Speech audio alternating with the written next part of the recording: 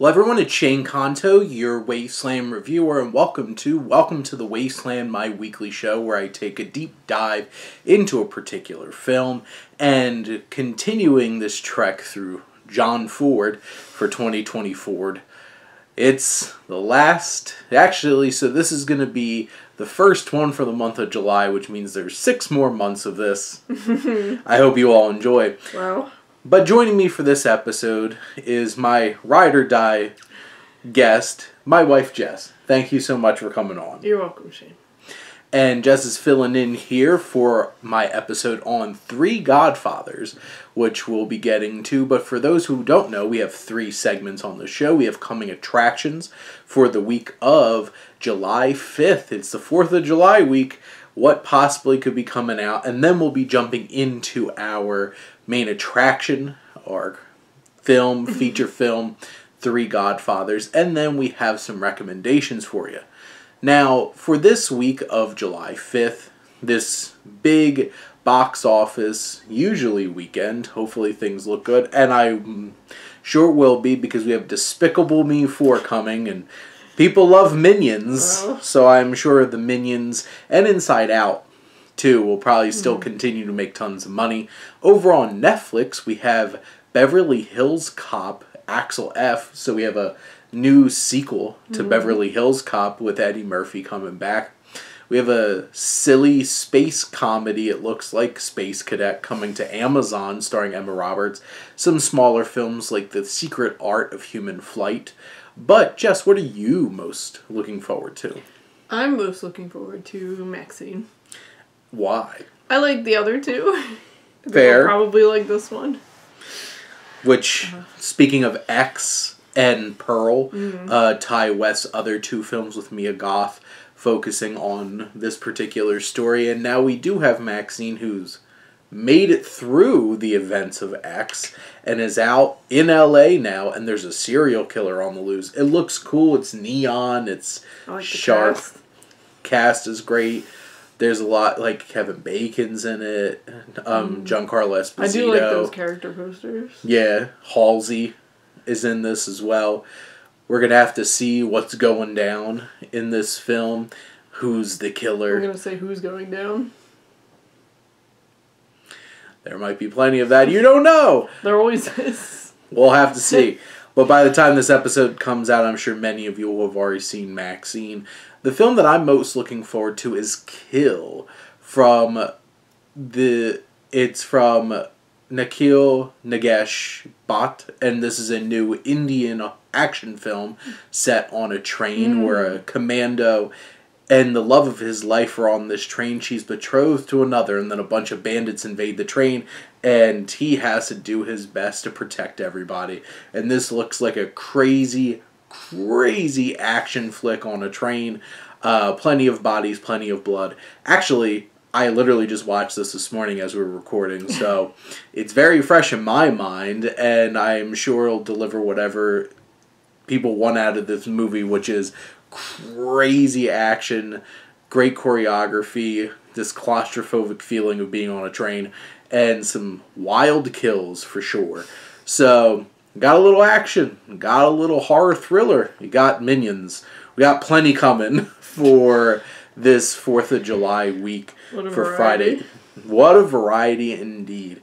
MaXXXine's actually coming out on Friday the 5th, I guess Thursday night the 4th, and then I think Despicable Me's coming out like Tuesday night into Wednesday because they really want to milk that. And Beverly Hills Cop is coming out on Netflix on the same day as well, if I'm not mistaken. So, on the 3rd, that Wednesday. So, all across the week, plenty of movies. But we're here to talk about our feature film, which is the 1948 John Ford classic, 3 Godfathers, which this is Technicolor. This was a beautiful color film, which there haven't been many so far up to this point on this journey through John Ford, starring John Wayne, Pedro Armendariz, and Harry Carey Jr., who was pretty young at the time, and this is like his 5th or 6th film that he was in. This is based on a 1913 novelette that has been adapted a lot. Like, it seems like a lot. This is actually a retelling of the biblical story of the three wise men. So, like, that's what it's getting at. And in the film, it leans into that thematically pretty well because these are still religious folks here. At least some of them. We have Ford previously adapted this story as the Marked Men in 1919, except it's a lost film, so I didn't cover it on this show. This was in memory of Harry Carey Sr., who passed away the year before. He was a big star in early John Ford films, and his son getting to be a part of this film. He couldn't have been that old, because his son's not that old. As Jess says this, as both Robert De Niro and Al Pacino have babies at 80. Look, it is a new era. So... we have modern medicine now. Didn't you have a relative you looked up that had babies at 70? I did, yeah. So... good old Hugh Torbert there. We have... this was shot in Death Valley, California, the home of The Undertaker. Except this takes place in Arizona. Carey Jr. was verbally abused a lot on set by John Ford. Kind of a dick move. Harry Carey actually starred in an adaptation of this novella back in 1916.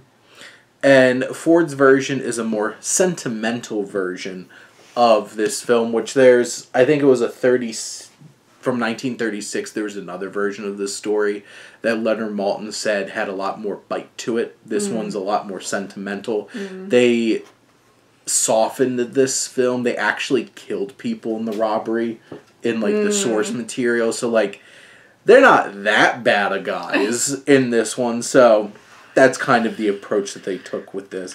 But, Jess, what are your general thoughts on Three Godfathers? I thought this was a very sweet film. I was a little surprised coming from John Ford and John Wayne how tender it was at some moments, but it was very nice. So this is actually what influenced Tokyo Godfathers. I was going to ask the about film, that. Satoshi Kon's film. I love that. Which the basic idea is these three bandits, you know, rob a bank and are out in the desert and find a woman who gives birth to a baby. She dies and they have to take care of the baby.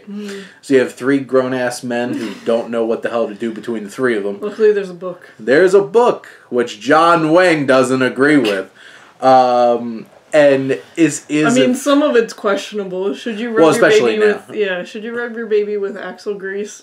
Probably not. It didn't say axle grease. It said some kind of olive grease. oil. And if you don't have olive oil, lard or tallow, but they didn't have that either, so they used wagon grease. I don't know. I feel like what is baby Italian?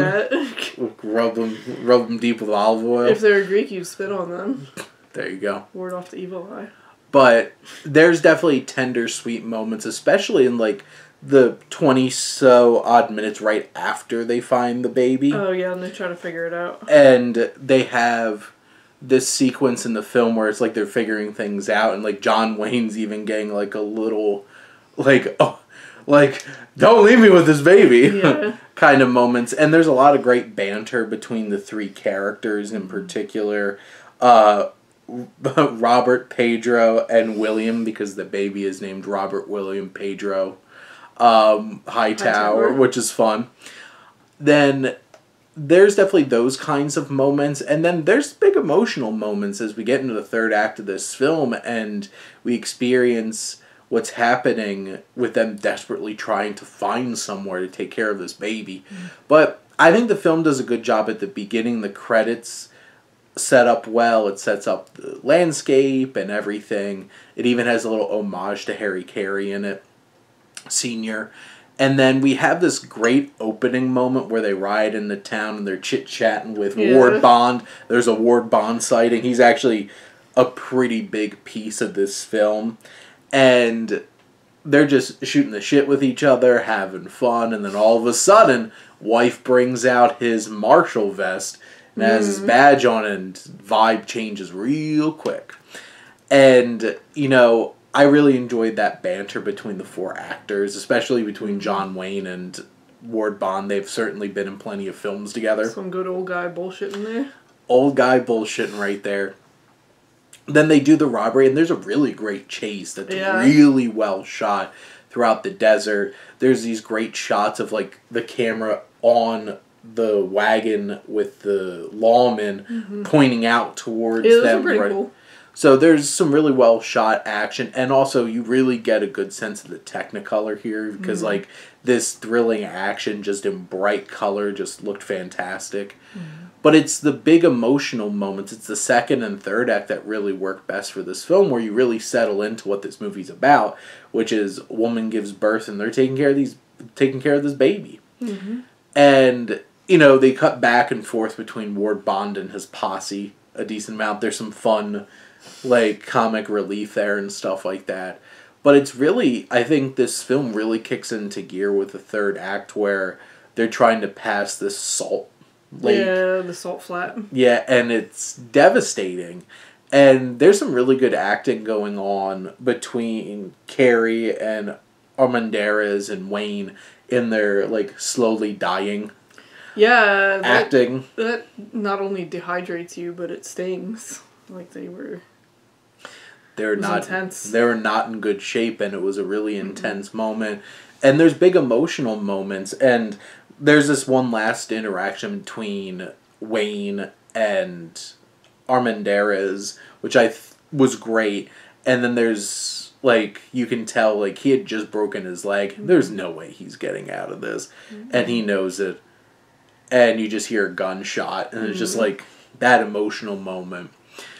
And I appreciate, like, how this layered in the three wise men kind of elements to this story through the Bible, because you have William, the young man, who's the one who really cares about reading the Bible. And John Wayne's character, Robert, has to go on this journey to really appreciating it and stuff like that. The ending is very softened, and it's like a nice, good, happy ending. Yeah, they tie it up in a neat little bow. Neat little bow. Great moment, though, in this bar when Robert John Wayne's character finally finds civilization and, like, just turns around, just, like, falls flat. And, you know, you have, like, the hokey, like, trial and stuff like that, where it's, like, big fun at the bar. and emotion. Yeah, at a bar, which was really funny in that case. It's such an entertaining film. It has good emotional moments. It has a great heart to it, which is not something, like, I would say about a lot of John Ford films, to be so, like, heart-focused and centric on that. But he could do it, and he could do it well. This film really showed that. What other thoughts do you have on Three Godfathers? I think that's it. It's a pretty straightforward, sweet film. Yeah, it is definitely straightforward. It has a good story, has an interesting concept, 3 men and a baby. That's it. Yep. Which obviously Yep. would have been interesting if they adapted this into a Western with Steve Guttenberg, Ted Danson, and Tom Selleck. Oh, did they? Oh, it's just 3 men and a baby? The movie 3 Men and a Baby. Okay. It's the basic idea, isn't it? Yeah, just in different settings. Yeah, this movie's literally 3 men and a baby. So, I'm pretty sure 3 Men and a Baby had to have gotten some influence from the original story, Three Godfathers. Yeah. But no, this definitely has been retold a lot of times. John Ford does a great job of bringing this to life. And it was really cool seeing the Technicolor elements of, like, John Ford, like, really popping. Because, like, I've always been a big fan of The Searchers, so I've been looking forward to seeing, like, the great, like, Technicolor westerns of John Ford. So, we're in it now. We made it. And Jess is going to be on the next 2 episodes after this. She Wore a Yellow Ribbon will be our next one for next week as we release. So, looking at this, then, heading into our recommendations, Jess, what would you like to recommend? I like to recommend The Acolyte. I'm enjoying the action, and the swipes are great. I love them. Yeah, the most recent episode, which was episode 5 that we watched this morning as we're recording. Great fight. Really leaned into there's a great lightsaber action. There's a lot of twists and turns as we're getting to, like, the middle of the season here. And, yeah, it felt like really old school Star Wars with some, like, great edits with the sweeps. Those PowerPoint transitions are fantastic. And they're, like, they're out of place, but also they're not because it's Star Wars. Just the way that they're just like. Whew. I'm one of the people that does appreciate that they're trying to do something different with this show, but not everybody wants them to do anything different with Star Wars, apparently. If you have the ability to get out of your own way, I really enjoyed the fights in this episode and the last episode. Yep. And that's really setting up. There's 3 episodes left, I guess, and it'll be very interesting to see where things go. As we know our enemy now. So I have 3 recommendations. So new film I want to recommend is the Vourdalak, which is a new horror film that's very vintage, like old school vampire movie. Even to the point where like the vampire in it's like a puppet. Oh, yeah. It's so creepy. Yeah. And it has like really old school horror elements. It has that like gothic kind of foreboding atmosphere. It's bloody, it's creepy, it's mesmerizing at times. It's got a French guy who's very, very, very French. It's in French, isn't it? Yes, and this takes place in like probably Romania. They didn't give specific. Like, it's Eastern European. 1700s-ish era, based on... It's the one with the dandy in it, right?